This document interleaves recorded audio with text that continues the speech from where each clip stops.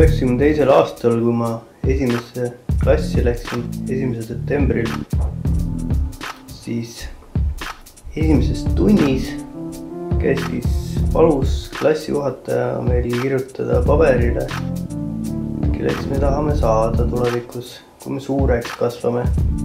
Igaüks kirjutas midagi paberile, mida ta südamest tundis ja paber pandi ümbrikusse ja ümbrik pandi kinni.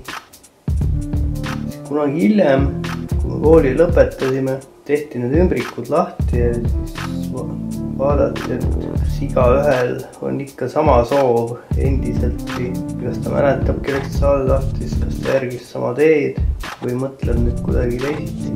Ja siis, kui need ümbrikud avati, ette loeti, siis minu üllatuseks seisis minu paberil kirjas, et tahan saada politseinikuks.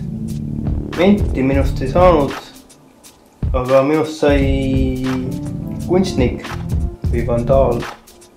Politseinik teab.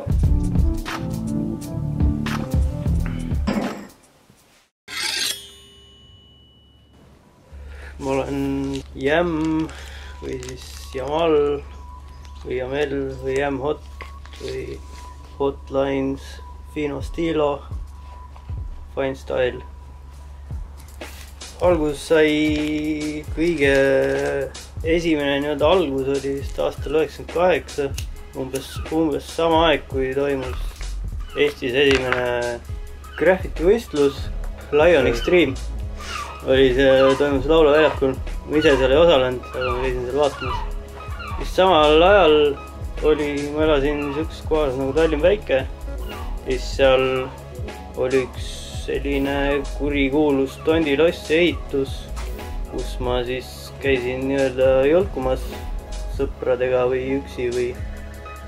Ja siis üks hea sõber Jens tegi oma esimesed tööd sinna aastal 98 ja võttis mu kaasa. Sealt ma sain nii-öelda selle pisiku. Paar aastat oli asi suht nagu vaikne ja siis aastal 99 vastu 2000 vana aasta õhtul siis ma tegin niisuguse otsuse, et minust saab grafitimees. Ja siis me hakkasime heade sõprade ja klassivendadega ajama sellist kruud nagu Crew, mis kasvas üle TPM-iks, The Painting Monkeys, mis on siiani tegev, nüüd siis 13 aastat vana. Kõige algus oli seal siuke mees nagu Rass ehk El Taco, Alf ehk Don Alfonso, KNSA ehk Jämm-Hot, IHV 83, Ints 4, AK, natuke hiljem liitus ka Elfis the Kid. Kosmos 3000. Põhimõtteliselt peale seda on sinna tulnud ja läinud nagu erinevaid grupi liikmeid, kes ei ole enam nagu joonistajaid, vaid on niisama toredad inimesed ja muusikud ja kirjanikud ja näitlejad ja muidu mehed ja naised.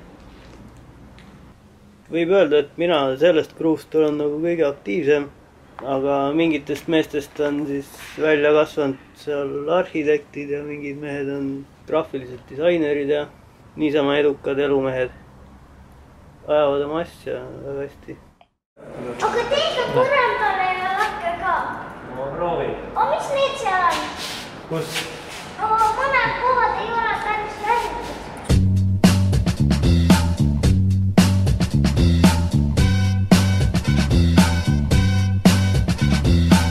Less traveler, John Woo fan. Darwinian theory in a kung fu stand. Samurai host, bright fire lamp post. It be that black bacteria and hippie compost. Brown chimpanzee in a research zoo. Paint a monkey green, it'll be dead by noon. The llama code original, the other monkey saved. Once a brown skin chip, now a green primate. They all gather round, something didn't seem straight. Made a beeline for the misfit ape. Gorilla baboon fought him off with the lab room. 26 to 1 and still escaped with just a stab wound. Abracadabra, what's the big hocus? Odd monkey out, so we joined with the circus. 26 shows, no bass or the funky. He was introduced as the great green monkey. Crowds would cheer. Hey, look over there as he would levitate 20,000 feet in the air. The carnival promoter St. Reinhardt LaRue, amazed at the things Green Monkey could do. How he cheat gravity, he didn't have a clue. He just saw dollar signs at the sight of something new. He thought 3,000 in the week, bought him off the circus owner at a rate that was cheap. Green Monkey left the circus last night, he was there. Could hug the midget acrobat and dancing bear. I switch it on me. He said, hold him back to tear. Stay from the fame and don't change your name. Mama said it's strange, you'll see stranger days. Never wear a monkey suit, tap dance or swing on. Stay out of blackface, big T pantomime. Beware of organ grinder and the sideshow loco. He'll put you in a tutu, nothing new, call you Coco. All in truth, that was the least of his troubles. They gave him an accordion and changed his name to Bubbles.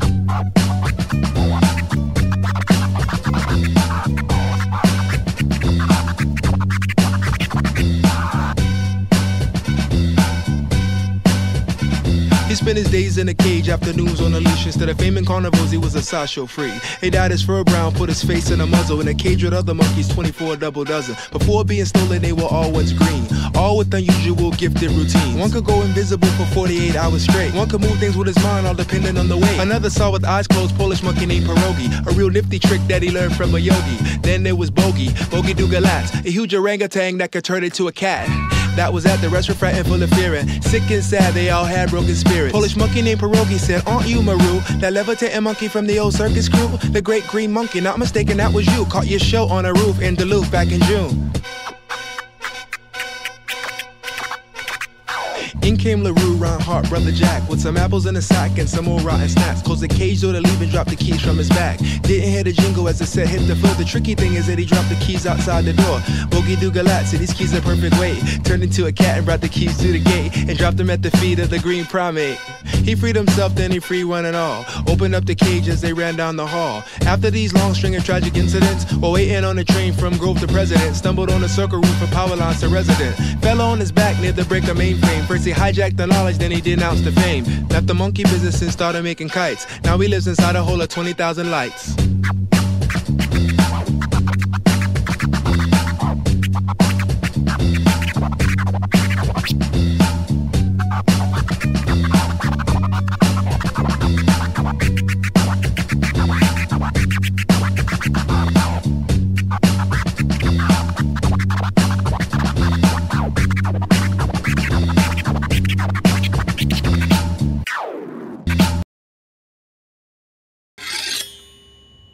Siuksed rühmitused nagu Sekk 53 ja Kapo ja nendelt sai nagu mingit šnitti võetud, aga mul on nagu siuke nagu seisukoht, et tahaks nagu ja peakski mingit oma asja ajama ja leidma nagu selle oma keele ja oma stiili, et üritasin nagu võimalikult vähe jäljendada teisi, aga samas ma olin kursis, et mis kuskil toimub ja kes mida teeb.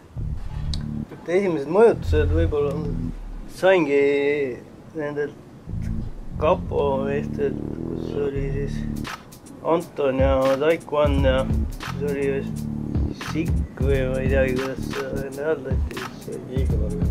Iigel oli ka hiljem seal, jah.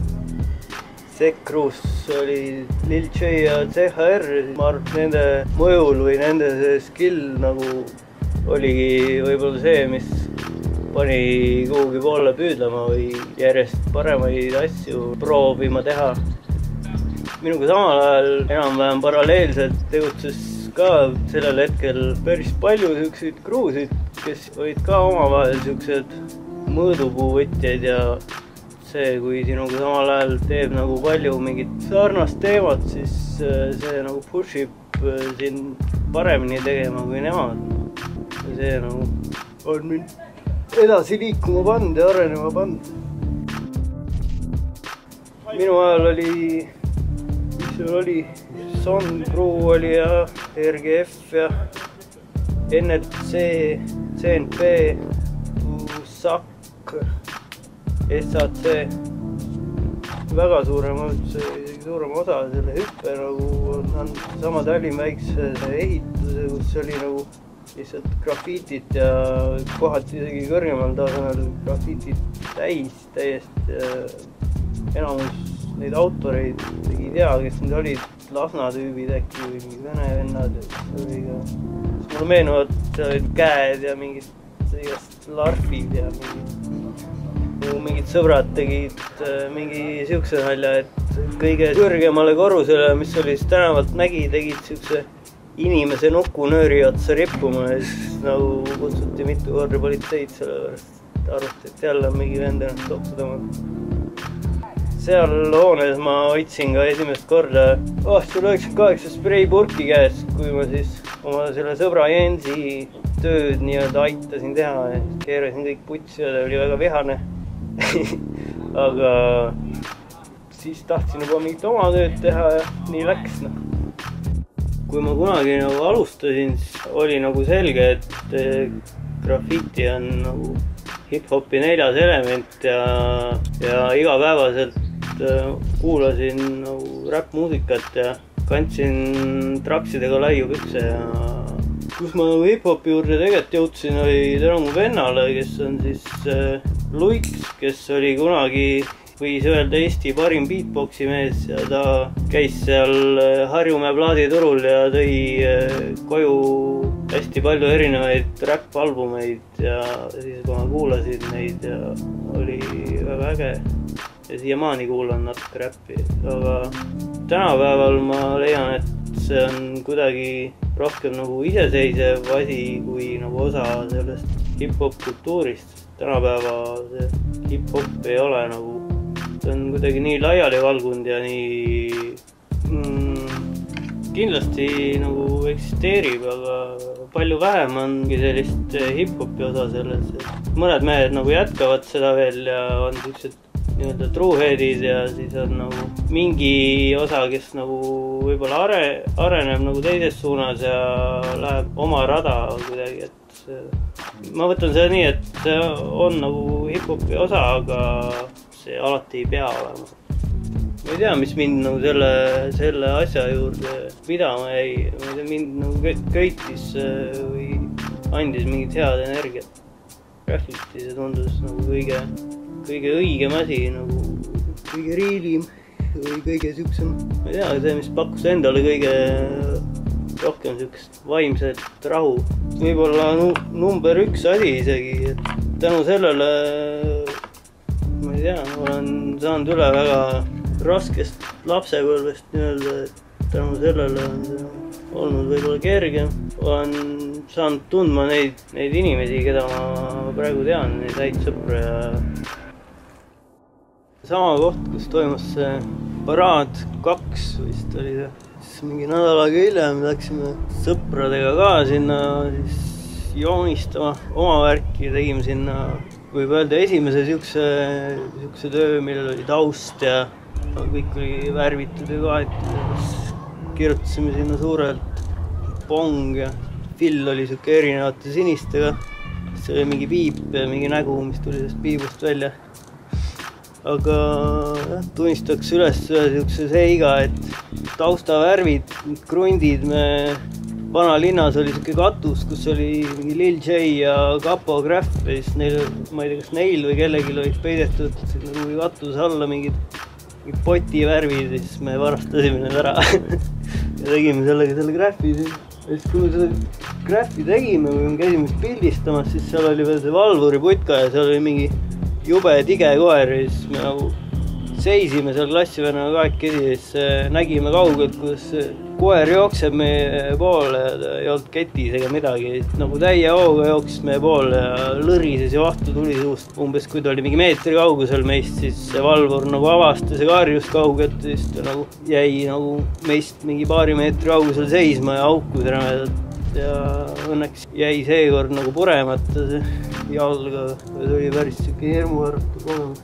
Siuke sport, kus sa pead riskima hästi palju ja võtma vastu siukseid lolle otsuseid, mida nagu tavainimene võib-olla ei teeks. Nagu ainult selle nimel, et saada oma töö kuhugi üliheasse kohta või olen oma elu jooksul teinud päris palju siukest illegaalset graffitit ja väga palju ka legaalset graffitit ja minu jaoks jookseb seal mingi siuke piir, et legaalis ma saan nagu arendada oma seda skilli ja seda kunsti poolt ja teha mingid jõhkraid suuri ilusaid töid ja võib-olla isegi saada raha selle eest ja see on nagu lahe. Samas nagu illegaal on nagu see, et sa lihtsalt lähed ja teed sinna, kuhu sa tahad ja keegi nagu ei saa sind takistada senikaua, kuni sa ise seda lubad või oled piisavalt ettevaatavad või arvesta asjaoludega ja mõtle asju läbi. Ma ei tea, hetkeseis on suht vahepealne, et potentsiaalsed tüübid, kes nagu võiks teha väga head asja või kes vanaks jäänud või ei ole enam nii aktiivsed või on täitsa nagu soiku vajunud asi. Mõned üksikud nagu on sellised, kes näed, et kes nagu arenevad ja teevad nagu mingit väga head asja või siis nagu mingil järgmisel levelil asja juba ja siis on need, kes nagu on kuidagi nagu kinni jäänud kuhugi, et võib-olla ei suuda nagu üllatada või vähe on nagu midagi uut. Aga samas tuleb ka peale mingit noori tüüpe päris palju, kes nagu juba on kuhugi nagu arenenud, et kellest sa võid näha, et nagu ajavad enam-vähem õiget asja, aga ei ole veel sinna kohale jõudnud. Aga ei taha kedagi nagu üksikisikuliselt välja tuua. Kõik kuidagi mu ümber on kogunenud sellised inimesed, kes grafitiga tegelevad, üldjuhul, kes ajavadki oma teemat nagu väga hästi. Nad võiksid nagu aktiivsemad olla. Eestis praegu, nagu ma ütlesin, ma ei taha mingi nimesid nimetada. Unustan kellegi hea sõbra nime ära, äkki see on pärast solvunud või midagi. Aga kindlasti kõik TPM-i tüübid on nagu väga andekad, kellega on hea nagu lihtsalt koos joonistada. See on multistabi vennad teevad, tundub, et ajavad õiget asja. On veel mingid tüübid. Hetkel ma tegelen päris paljude asjadega. Minu päevatöö on graafiline disain, siis suur osa elust veedan joonistades ja ka grafitit tehes ja ma olen veel siuke mees nagu VJ, kes siis liigutab pilti erinevatel üritustel ja pidudel. Kindlalt mingit tulevikuplaane ei ole nagu seadnud endale, et kunagi, kui nagu vähe nooremaid, siis mõtlesid, et minust saab see ja see. Kuulus surematu kunstnik. Aga praegu ma võtan nagu küllaltki nagu hetk korraga ja elan lihtsalt oma elu ja teen, mida ma tahan ja seda, mis meeldib ja ei lase väga häirida ennast teiste arvamusest. Üritan liikuda selles suunas, et minust saaks parem inimene ja osavam kunstnik ja kuhugi piiri taha nagu mingit kuulsust otsima, et pigem tahaks lihtsalt võib-olla ringi trippida ja teha oma asja mingi rahvusvahelise seltskonnaga, avardada oma silmaringi või sõita kas rongiga mööda Euroopat ja igas linnas teha mingi kohaliku vennaga hea piis või minna kuhugi täiesti asustamata kohta kuhugi saarele ja teha sinna üks siuke piis, mida võib-olla keegi ei näe 100 või 1000 aastat pärast sind ja siis keegi nagu avastab selle. Tuleviku perspektiivi või plaani ma nagu ei pea, plaanin teha seda edasi nii nagu ma teen.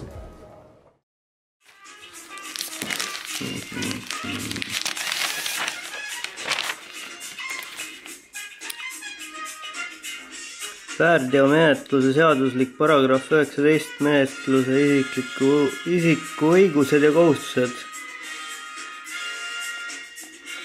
Teada, millist väärasja tema suhtes menetletakse.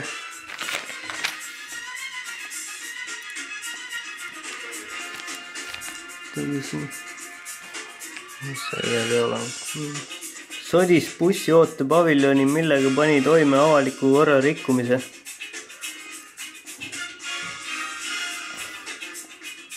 Vastulauseid pole.